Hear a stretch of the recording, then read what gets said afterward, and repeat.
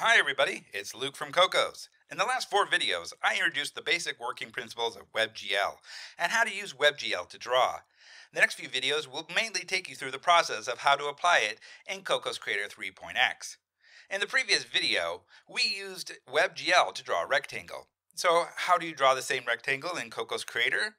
This is the goal of this video. It is to show you how Cocos Creator makes it easy for users to customize with multi-layer packaging for internal functions, so users can assemble according to their needs. Therefore, we only need to know how to assemble the relevant parts, the drawing process of the rectangle, so we can split the content into the following parts. The first is the data preparation section, that is to provide vertex data. In the previous case, we provided fixed data directly. There are many places to provide vertex data in Cocos Creator 3. For example, 2D rendering components, sprites, graphics, and in 3D models, components like mesh renderer, skin mesh renderer, and others can provide vertex data. Of course, users can also customize their vertex data. Since this part involves rendering pipelines in the underlying engine, it's beyond the scope of our video series, so we won't get into detail about it. The second is the canvas clear phase. This part is related to the camera. Because the game scene has a lot of objects, but the actual picture presented is only a small part of it, the presented part is what is in the camera's view. Since we only have one screen, so it's up to the camera to decide whether to erase the previous content or redraw it, or continue to draw on the original content.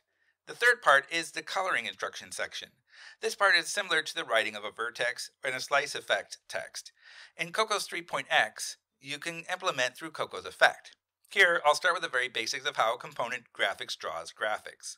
Let's take a look at the process. First, let's create a new scene. Then, let's click on the Hierarchy Manager panel. And let's create a 2D object with graphic nodes. Create a script named Draw, and let's mount it on the graphics node.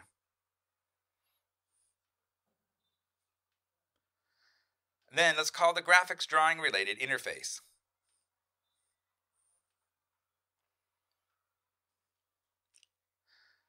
Let's get the graphics components.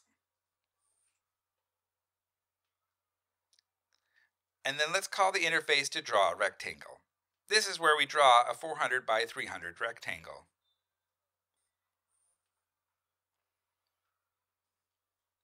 Let's run it and take a look. You can see that we've drawn a 400 by 300 white rectangle on the screen. The entire drawing process here has several parts in the figure. The first is the text provided by Cocos Effect. Because graphics is a built-in component, so you'll need to view the engine source code. You can open a built-in engine directory and find the graphics component.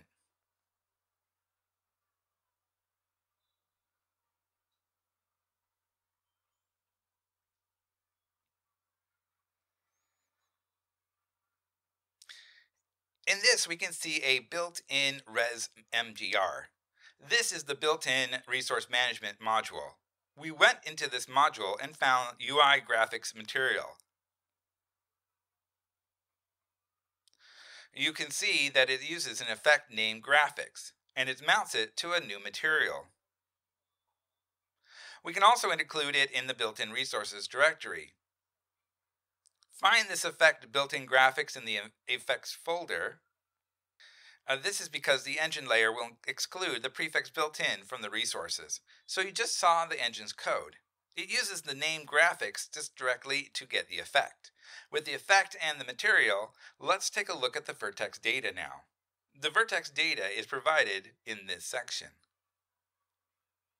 First of all, when we first execute the drawing instructions, the graphics component creates a buffer. This buffer is from the CPU. Then we call it. When drawing the interface, it will fill it with data. It'll populate it. And the process is in a graphics assembler. The data assembly module for graphics components. Now we'll perform related data fill instructions, and then the final judgment will be made, and the data will be updated. Then resubmit this data if there are updates. The vertex data provided here is based on a model space. These operations are completed in the engine, so we don't need to worry about this. Another part that is relevant to us is the camera. You can see that the graphics node we built in the beginning creates a canvas node. This is the 2D management node. Then, at the same time, a camera node will be created underneath. The camera node has a camera component on it, and graphics will be rendered to the screen. It must be combined with the camera component to render correctly. The binding condition is the layer property of the graphics. Remember this layer?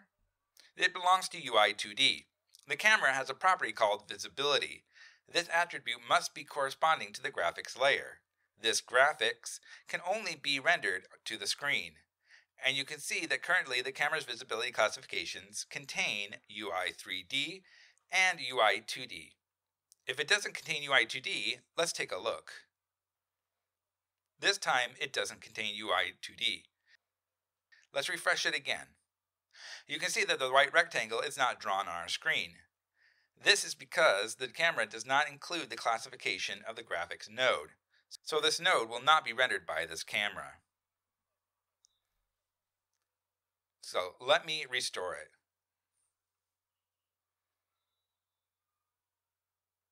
Alright, let me refresh. Okay, the correct rendering. Then I'll summarize a few parts that developers need to care about. The first is the shader, the relationship between the shader and the Cocos effect. The second is the material. The third is the camera. You need to apply them to the object that will provide the vertex data. And the custom vertex part is relatively more complicated, so let's not talk about that at this time. And the previous part about calling the GL interface is handled in the engine, so we don't need to do it manually, unless you want to customize the engine. After understanding the base drawing process, where the vertex data is coming from, then we'll start writing the shader. The shader corresponds to Cocos Creator 3x by the Cocos effect. The Cocos effect is a single-source embedded domain-specific language based on YAML and GLSL. YAML section declares the flow list control list, and the GLSL section declares the actual coloring fragment. These two parts are complemented to each other together to constitute a complete rendering process description. The engine will perform the corresponding rendering according to the description. It is important to note that Cocos effect cannot be used alone, and needs to match with the material it's used. So let's take a look at the YAML first. YAML is a serialized language. It is also understood to be a language focused on writing profiles. Cocos Creator takes full effect of the parser of YAML 1.2 standard. YAML is completely compatible with JSON's writing, so JSON can be used and seen as a subset of YAML. YAML is a combination of keys separated by colons and spaces. It has several common ways of writing. The first one is all quotes and commas, and can be omitted as shown in this figure. The second one is a number of space indent numbers that represent data. Object 1 represents hierarchy 1, and Object 2 represents hierarchy 2. The third is to indicate array elements with even characters and spaces. For example, write it like this. Finally, it'll be parsed into an array of JSON format at the bottom of engine. The fourth way is to define a template. You can define an anchor star to reference. Set the structure of the Object 1 into the template to use the key 3 or Object 2. The final parsed JSON format is shown above. The fifth is a similar inheritance to the add to the less than or less than symbol. Or set Object 1 as a template, Object 2 as a key 3 to Object 1 template. The final parsed JSON format is shown in this figure. The above part is only listed in the development of Cocos effect. To learn more, please refer to the YAML official website. Okay, you've learned how to write in YAML format and how to write in GLSL. So let's take a look at writing something within Cocos effect. Cocos effect mainly has two parts. One is a list of rendering processes edited by CC effect using YAML format. The content of the columns here mainly involves interacting with the editor. For developers to perform data adjustments in the editor and interact with CC program. Cocos effect's core is a technique rendering technology. Technique rendering technology representatives complete the final effect. A solution can have one or more passes fused to complete. One pass is one GPU draw. It generally includes a vertex shader and a fragment shader. Each vertex of the fragment shader has to declare its own entry function and provide a return value. The return value of this entry function will be provided to the entry function of the run platform. That is the main function we used before. The other is the color fragment based on the CC program-based GLSL 300ES format. You can see from this image, the picture shows the shader writing of a GPU drawn. The drawing is a rectangle from the previous video. Among them, a shader pair is defined in the first array in the Cocos effect pass array. Each shader pair points to the entry function defined in CC program. The final entry function returns value passes the receiving object of the opposite shader pair. For example, the vertex shader passes to the GL position piece shader to pass to the GL frag color. The vertex shader receives two vertex attributes when drawing the base element. One is a position and one is a color, and pass the color to the film shader. It's all covered in the previous rendering knowledge, and it's easy to understand, right? Of course, there is a place to note here. Cocos Creator 3 uses a format of the GLSL ES300 to write shader fragments, so subsequent input and outputs use in-out keywords. So instead of an attribute of varying like the old version. Of course, if you want to continue using it, it's still compatible. Next, we analyze it as an example of built-in graphics. First, create an effect called graphics in the resource panel. Then find built-in graphics. Copy all the contents to the newly created graphics.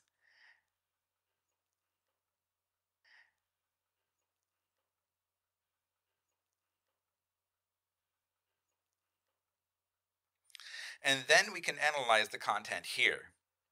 Let's look at the first one first. Pass defines a pair of shaders, including the vertex shader and a fragment shader. Because we only draw one, so as long as you define a shader pair, if we want to add a stroke to the rectangle, so this time you can add a pass to draw the contents of the strokes. Both the vertex and the fragment shaders defined here need to point to the entry function of the shader defined by CC program. Like blend state, raster size state, and depth stencil state are related to mixing and testing. This is temporarily ignored. This part of the content will be put in the final information about the extension. The reason for setting here is because the engine provides a set of default tests and mixing configurations. But in 2D, due to its current design, no depth test is required. So you need to change the configuration manually, so we just keep the configuration here. Next, let's look at the definition of a shader. The shaders are defined by the CC program, where the VS is the name of the vertex shader. The names defined here need to correspond to the names of the vertex shaders used in CC Effect Pass. Let's look at the first line first. The first line represents the definition of all floating point precision in the vertex shader. It is precision. So the next two include representative code snippets that need to be introduced into Cocos Creator 3. Projection matrix and observation matrix are provided to CC Global. CC Local provides the model matrix. These two sections will be discussed later. Further down are the three input vertex property data and the data passed to the fragment shader, including position, color, and dist. What is dist? Well, it deals with the parameter provided by the anti-aliasing function. We don't need to worry about it. So let's look further down at the entry functions. The difference between the previously mentioned content is more than a coordinate conversion. Let's take a look at this part of the content. I don't know if you still remember, the vertex data provided by graphics in Cocos Creator 3.x is from the model space. However, the final output of the vertex shader is cropped space. So we need to let the vertices switched from the model space to crop space. Let's see this picture first. This picture clearly tells us how the vertex coordinates are converted from the model space to the screen final output. In the real world, our description of all the directions is with a coordinate system. For example, we go to the office to do business. The attendant at the door tells us which room number to go to. Here describes the gate as the origin of the coordinates. For example, if your friend has a piece of rice on their face while they're eating, at this point, it's not so easy to describe where it is. We usually will use the face as the origin and tell them where the rice is around their mouth. The relative here is the model space. Here's another real-world situation. Passerbys will tell us to go north or south. This kind of description is based on the center of the world as the origin, which can also be described as the absolute path. Of course, I know some of these examples may not work for you, but the main thing is that you can understand what it means. The world space used to describe the scene in Cocos Creator. All objects are under the world space. Therefore, the model space is converted to the world space, and the model transform matrix needs to be used. In the end, it's actually similar to the scene seen by the human eye. In the game, it's used to simulate the camera. Objects are seen within the camera's viewing cone, are ignored outside the viewing cone. The relationship between the camera and the object is not described in the model space. Therefore, you need to use the world space to calculate. Finally, you convert objects to observation space. What you need to use here is the observation matrix. Eventually, the contents of the observation space need to be mapped to crop coordinates. That is, the coordinates under the observation space are converted between -1 and 1. The projection matrix is used here. The final perspective culling is performed by the GPU to cull vertices that are outside the coordinate boundaries. So here we have gone through the following transformations. The model transform matrix, observation matrix, projection matrix are 3 transform operations. Models in Cocos Creator usually vertex data are model space coordinates. 2D, like sprite and label, for example, due to the large number of such objects and high frequency of changes. Therefore, model space coordinates are sent to the CPU to reduce GPU computing overhead on the CPU. As a side note here, because the relationship between standardized device coordinates and screen coordinates, we end up with a crop coordinate in the vertex shader. A transformation is performed on the GPU to convert the crop coordinates to normalized device coordinates. The final output is converted to screen coordinates. The normal device coordinates are the x-axis going to the right and the y-axis going up. The values of x and y is -1 to 1. The vertices in the range are visible, just like the picture on the left, and the screen coordinates are on the y-axis to the right and the x-axis going down. The value of the x and the y is from 0 to screen width. The final step in the matrix transformation is to convert the normalized device coordinates to screen coordinates and display them on the screen. The screen coordinates might be difficult to understand, so steady up. Moving on, let's look at the fragment shader composed of FS. It is the fragment shader. It is the first line of the low version of the processing scheme. Most devices now support higher versions, but some older devices support lower versions, so we don't have to worry about this. Further down are accuracy statements. This part is better understood with the vertex shader. Then, there are 2 inputs passed in by the vertex shader. Further down is the entry function for the fragment shader. Eliminate the part about the low version and the anti-aliasing. In fact, it is very clear that the final value of the output is actually from the color value input. Right, so let's cut it out. So we can make some changes to the above, delete parts that we don't need, and parts that we need we can save.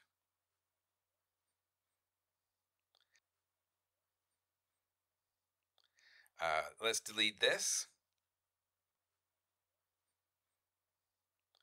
Now, a dist still needs to be preserved here in the vertex input property declaration, because on the input side of the vertex property of the data, it will pass the data.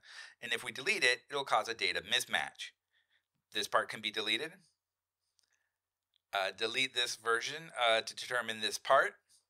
And let's then delete this process of dist.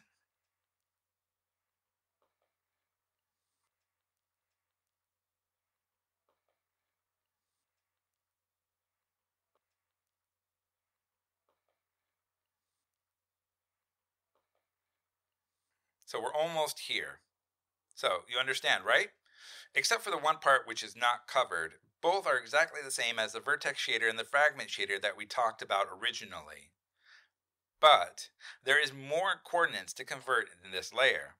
The last part is about the camera. When we create a canvas node, you will see a camera node by default. Camera node's camera component comes with 3 properties: clear flags, clear color, and rect, corresponding to the WebGL's viewport, GL clear, and GL clear color, where clear flags represents the data that needs to be cleared. Solid_color represents the clearing of all buffer data. Contains our previous color buffer, color_buffer_bit. There's still a depth buffer, template buffer, and other things. And 2 parts like depth_only and don't_clear. We'll continue to talk about these later on in the series. GL.clearColor corresponds to clear color property. It is a request what color to fill after clearing the screen content. Rect defines the screen space viewport. X and Y value limit is -1 to 1, and the WH value limit is 0 to 1. These four values will eventually multiply the canvas size. Next, I'll look into the application of Rect in a different project. I'll change it so it'll be more convenient for you to see. Select the camera node to see the picture presented by the camera in the lower right corner of the scene editor. We treat the whole picture as a photo that will be better understood. X and Y is the offset of the photo on the canvas, and the WH represents the size of the photo in the canvas. It will be better understood in this practical application. I'm setting it here as -0.5. I want the entire photo to move away to the left. Let's go ahead and let's take a look.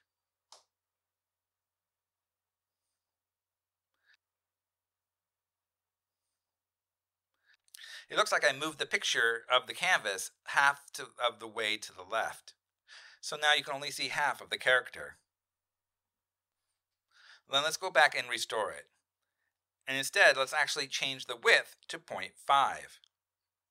At this time, the size of the photo is only half of the original size. Okay, let's take a look. As you can see, although it is presented in the left-hand position, this time the character is not cropped. So, keep the center of the camera and the crop on both sides. This is how X, Y, and WH are set. This is the effect that the setting parameters will have on the final image of the area covered by the camera. At this point, we have a general understanding of how to get the vertex data for a basic drawing component, graphics, and its shader content. In the next chapter, we will analyze 2D rendering component of the texture map processing on the basis of the basic drawing shader sprite, and some modifications. So, we'll see you in the next one.